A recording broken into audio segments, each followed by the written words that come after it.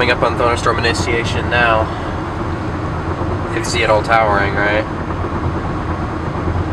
That kind of thing? Yep. The environment is primed for supercells. I mean, there's no reason we shouldn't see anything now. Hey everyone, and welcome back to the channel. Today we're going to be taking a look at supercell thunderstorms and how they work. Now these storms are extremely complex, so I'm going to do my best to give you a simple yet thorough explanation of how they work.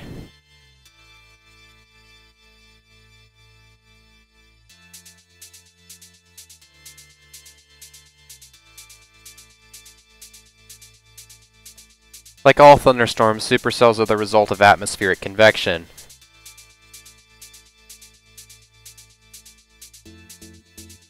Convection in the atmosphere is the result of instability, which we measure using something called CAPE, or convective available potential energy. This is essentially a measure of how much energy in joules per kilogram will be released if a parcel of air rises through the troposphere. The larger the value of CAPE, the more energy there is available for storms. The second important ingredient for supercells is something called wind shear.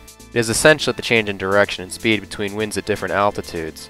The greater the difference in speed and direction between altitudes, the greater the shear. The wind shear causes an updraft rising through it to rotate, typically in a counterclockwise direction in the northern hemisphere. If this rotating updraft is persistent, we call it a mesocyclone. Here I've overlaid an actual thunderstorm over the QT plot on a day when tornadoes occurred nearby to give you a better idea of what the instability and wind shear look like as we ascend up through the troposphere. There is an important layer of the lower atmosphere that is visible where the lines of the plot intersect right above the surface, and we call this the cap, and is extremely important to building instability and is something I will go into much more detail on in a future video.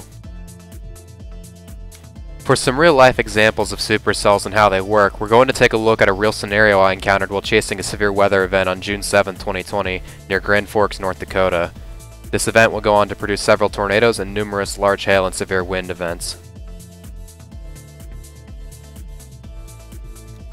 I've left the Day 1 Convective Outlook summary here if you're interested in the specific meteorological synopsis of the event. This was part of a larger storm chase I went on in the beginning of June, driving all the way up from Tampa and Orlando, doing well over 5,000 miles of driving through 16 different states.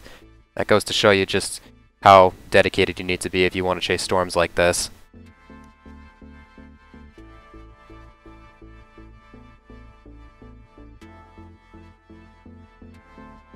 So this is what you might see driving on a day when the conditions for supercells are favorable. Clear skies with towering cumulus in the background as convection starts to get underway and the cap breaks. These towering cumulus will go on to become intense thunderstorms and as we draw closer, we gain visual on a cell directly ahead of us. Although we are still quite a distance from this storm, visual clues in the form of storm structure are present that tell us that it is likely a developing supercell. If we look closely, we can see a flat section of the thunderstorm that contains absolutely no rain. This is the storm's rain-free base, or updraft base, and it is where the storm is drawing in warm air. This air then rises up the updraft tower at an angle and descends downwind as the storm's downdraft. These are signs that our storm is being shaped by wind shear in the atmosphere.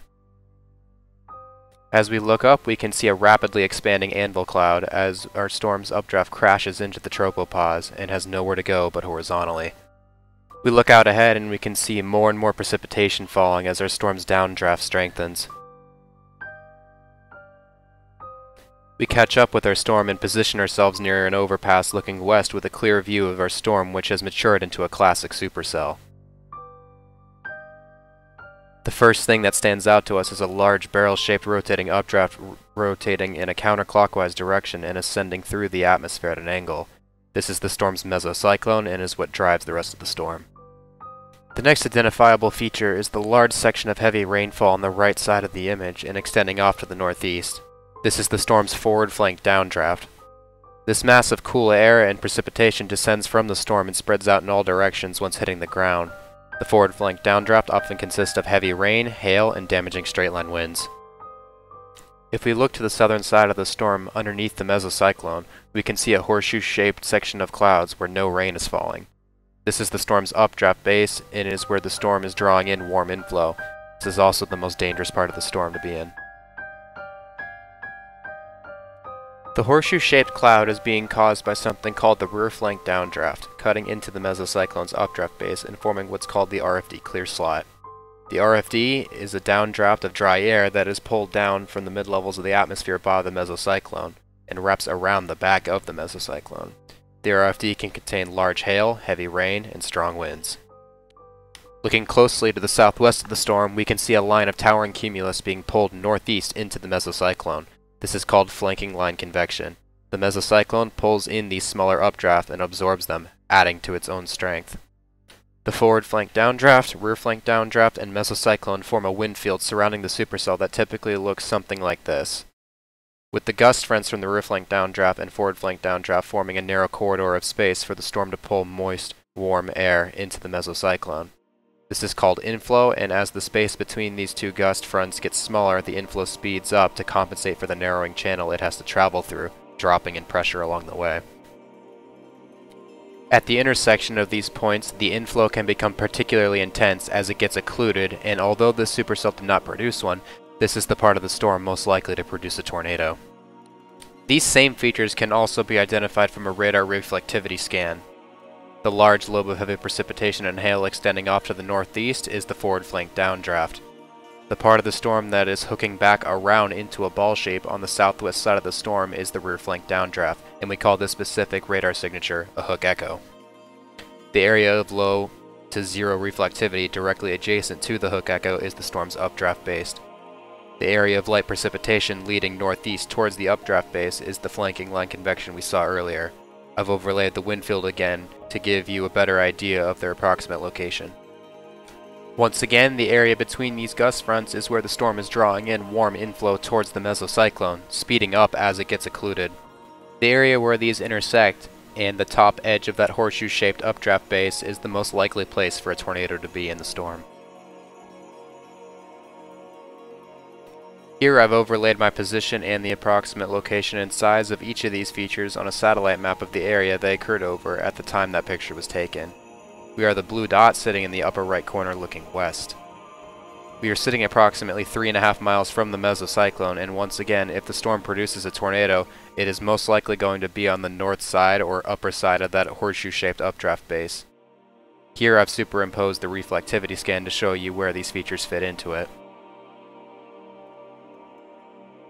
Anywhere along the gust fronts of the forward flank downdraft and rear flank downdraft, incredible shelf clouds may form as warm air is forced up and over the cool downdrafts. These storms can also contain intense and frequent lightning,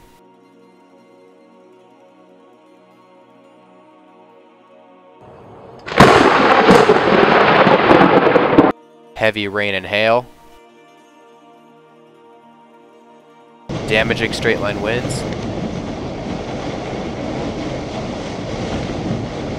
It's getting stronger. and possibly even tornadoes.